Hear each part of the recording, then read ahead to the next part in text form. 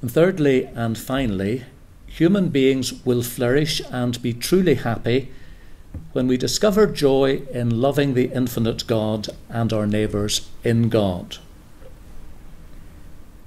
I started off by referring to the bush where the unsuspecting Moses encountered the divine and his priorities were wholly transformed.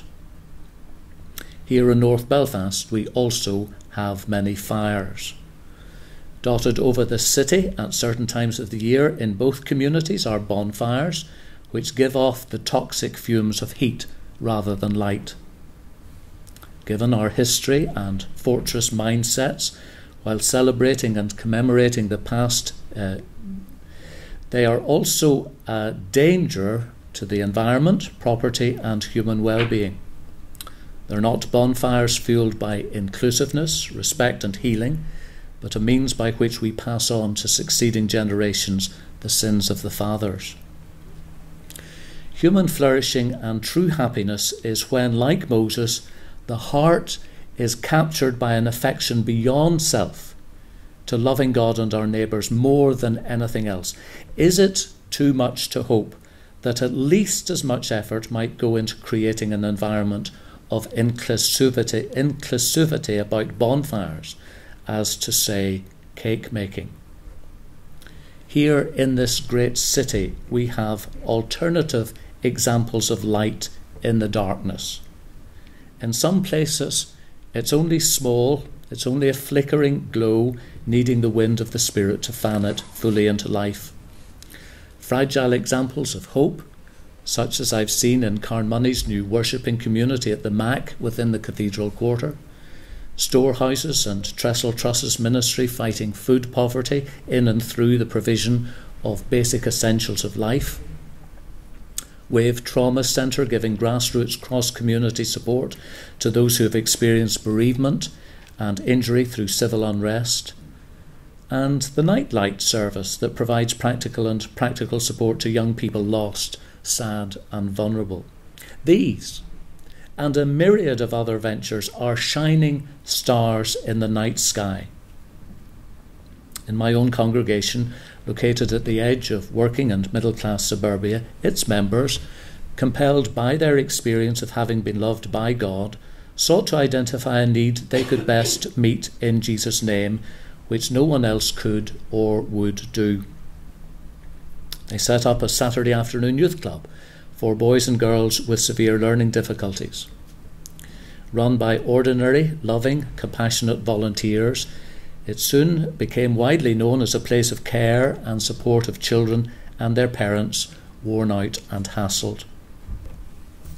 One Christmas, some ladies from our church's community lunch club had an idea. We can't go down on our knees and play with the children or manage a heavy wheelchair, but we can cook.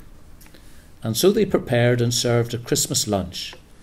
And while the regular volunteers looked after the kids, the mums and dads were sat down in another place and ate a 4-course dinner with all the trimmings. I couldn't help but notice tears dripping down the cheeks of one of the fathers.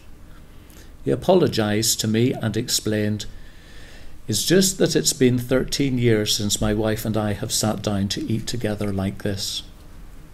13 years since you sat down to enjoy your Christmas dinner today, I replied. No, he replied, 13 years since we sat down to eat together. Human beings flourish and are truly happy when we discover joy in loving the infinite God and our neighbours in God. Andy Crouch of Christianity Today has observed that the Christian church is losing its temporal influencing government, policy and power. This may indeed be the reality in our increasing secular, postmodern, post-truth world. But it's imperative that the church must not become bashful about giving voice to the pressing social and moral and public issues which affect many people, both within and outside the community of faith. It's often forgotten or overlooked that churches together contribute massively to the social well-being of society, often plugging gaps in areas of real human need. Research by Jubilee Plus estimated that in financial terms alone, the contribution of church in the UK to the well-being of the community was worth 2.5 billion per year. The church's temporal influence may not be what it once was, but in the service of the Lord Jesus Christ, the challenge is to do what we were always meant to be people of flourishing generosity, vulnerability, and community. To be those who pray and point people beyond themselves to the divine.